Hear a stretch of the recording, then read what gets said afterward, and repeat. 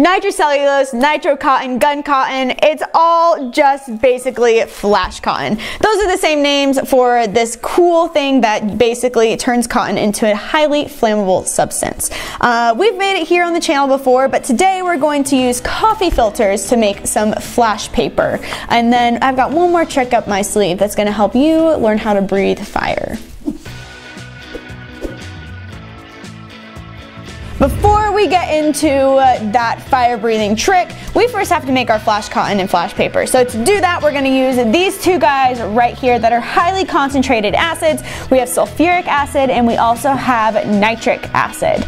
Together, combined, they create this nitrating substance that's going to allow our cotton to basically catch on fire in the blink of an eye. If you guys want a more intense step-by-step of this process, make sure you check out this other video that we did here on the channel. I'm sure it's going to be in the corner somewhere, but it's a really cool video and it's how I learned to do this process as well.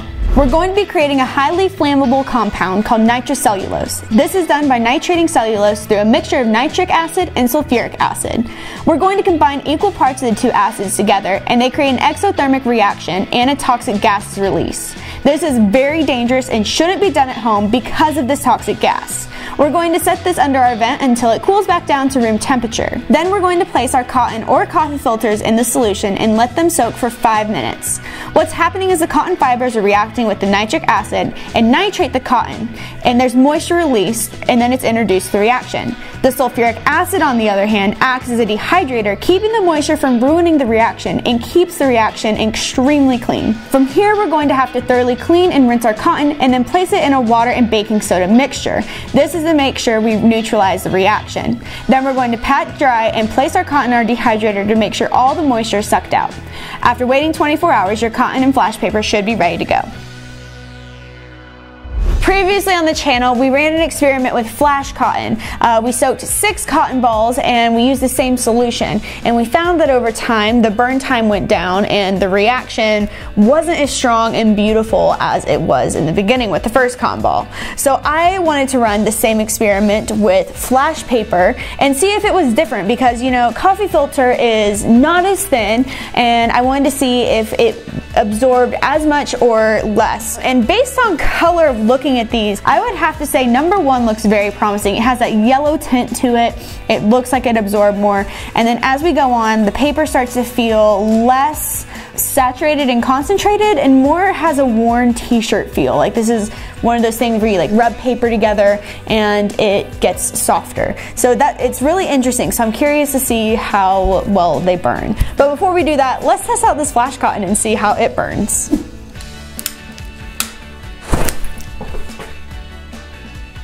There's nothing there anymore. And that's the really cool thing about flash cotton. That was really powerful. That was way more powerful than I was expecting. Oh my gosh, our poor table. That was awesome. There's like nothing left. And that's the cool thing about flash cotton is that there is nothing left. It burns so much faster than flash paper does. So there might be a little more left over from our flash paper than our flash cotton. But let's burn a couple more of these because that was awesome. It's gone. This is really cool because they use this as special effects in movies and stuff. The heat it puts off doesn't feel like a lot of heat, which is why it's something that's safe for you to hold in your hand when you're doing flash cotton. You can like throw it and it does the thing because it dissipates and there's nothing really left but some tiny fibers. I am not brave enough to be launched off a human catapult that we made, but I am not brave enough to hold this flash cotton. So it's going to continue to sit right here on this little plate. It never gets old. I love it so much.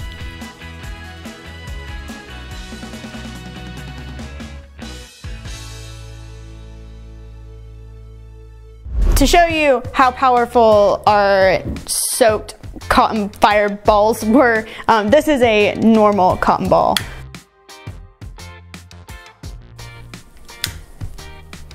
It just burns. This is what's left over after 6 cotton balls. This is what's left over after 2. The flash cotton worked really well and I feel very confident about these guys going forward. So to make sure we have an even test, I'm going to cut out one corner of all of these and we're going to see if the burn time changes at all. I'm going to cut out triangles of each of them, and then we're gonna test the burn, and then after that we're gonna do some fire breathing.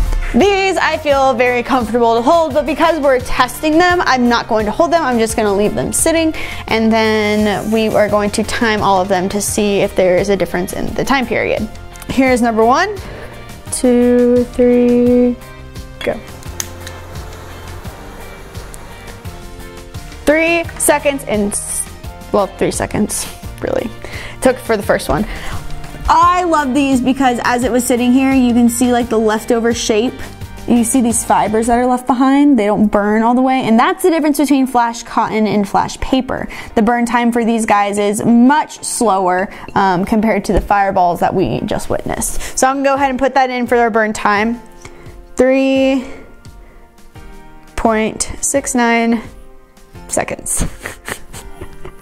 All right, here goes number 2. So remember, what we're testing here is, did these become as nitrated, as saturated with the solution as time went on when we were using the same solution? Previously, in our hypothesis, we had said no, and we proved that to be correct, but I wanted to test that for flash paper, so that's what we're doing here, and want to see what happens with number 2. I need a timer first. Reset. Ready, set.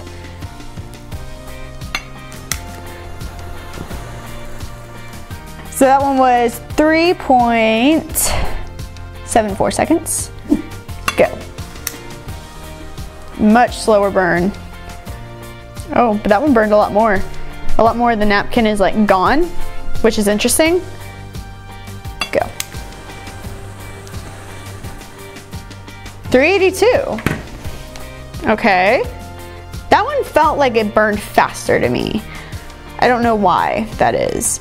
Also, what I'm noticing is our burn time is going up. There's actually less material that's being left, which is pretty interesting. So it's taking longer to burn, but it's using more of the material that's there. That one burned faster. 3 minutes and 22 seconds, which is interesting. Guys, I feel like a true firebender. You know, with my hyperhidrosis, I've mastered water bending, and now I'm mastering fire bending. And I guess I've mastered air bending too, because I'm a meteorologist. I guess I just have to master earth bending, and then I will be an avatar.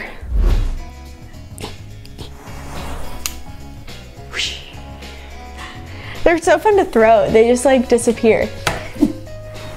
Fire.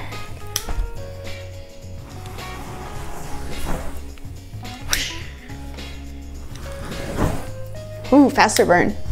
Okay, so for our last thing where we're going to breathe fire, this is called Lycopodium, also known as dragon's breath. It's used in props departments and in magic to create fireballs and to make things look like they're exploding really big at you. And it's a really unique substance. In medicine, it actually used to be used to coat pills so that they would not stick together. So in the pharmacy, in the pharmaceutical space, that's how they would use it. Lycopodium is really unique. So if I were to take it, if we make a pile of it right here on the workbench, it doesn't light on fire. It is flammable, yes, but it doesn't light easily when it is introduced to a flame. Lycopodium is also very interesting because it is hydrophobic. So if we take it and we put it on top here, it doesn't want to mix. So if I take my finger and stick it into the water, it comes back out completely dry. If you take Lycopodium and you disperse it throughout the air while it's introduced to a flame, you get quite the fireball. So to make you breathe fire, all you're going to need is some tubing, you're going to need some zip ties and a lighter, and that is it. And it's really simple and it's really cool, and you can surprise all your friends by making a little bit of movie magic with this Lycopodium. And remember, we want it to be a powder when it comes out. We don't want it to be this like mass. So it does take a little bit of practice to get it to basically like flutter throughout the air, but I think I've practiced it enough. That was a controlled baby fire. We can make it even more aggressive. So I'm gonna go ahead and throw some more Lycopodium in here, and we're gonna see how big we can make this fireball. It's a little dense. It all came out as one little cluster thing and threw a fireball onto the ground back here, which was kind of awesome.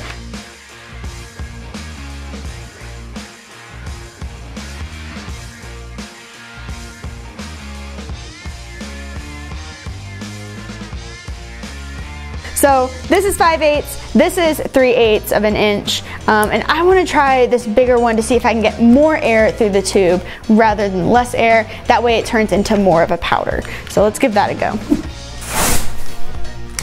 Oh baby, that was it! That was so cool! You can breathe fire!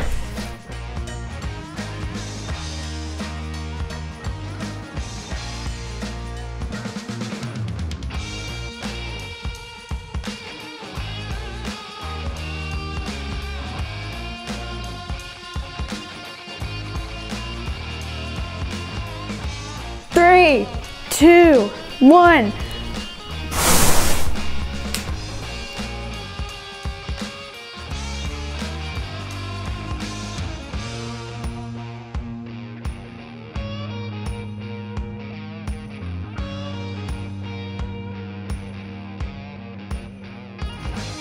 Guys, that's it. You have a fire blowing blowtorch now, so you can be a dragon or whatever you want to be. Lycopodium, the coolest substance I think I have found in a long time to use.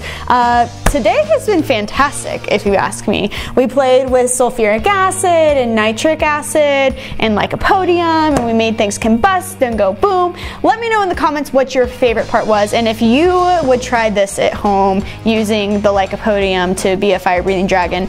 And if you're bored or you're just like wanting to go down a rabbit hole, make sure you check out one of our other videos on here. That is really awesome. And I'll see you guys next time on the podcast. Make sure you check that out too.